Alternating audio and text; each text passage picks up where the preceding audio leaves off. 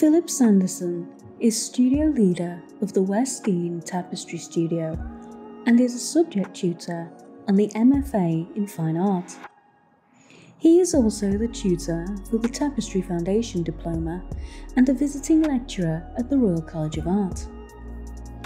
During his time at West Dean Tapestry Studio, Philip has translated the work of several artists into large-scale tapestries, including John Hubbard, Tracy Emin, Michael Armitage, and Eva Rothschild.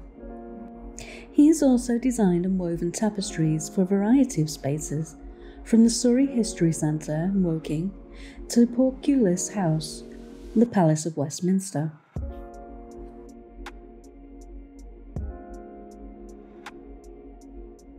Philip's tapestries and the Heallreaf exhibitions are the latest in a series of summer works from his personal practice that explores the impact of scale upon material and making specifically within the discipline of tapestry weaving.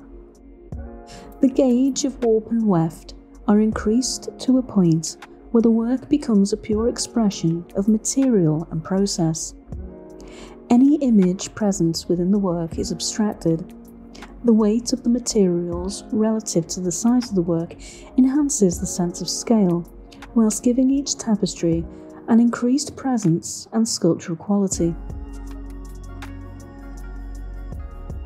6x3x1 in Heallreaf 4 is a continued exploration into what increase in the scale and volume of materials affects the woven surface.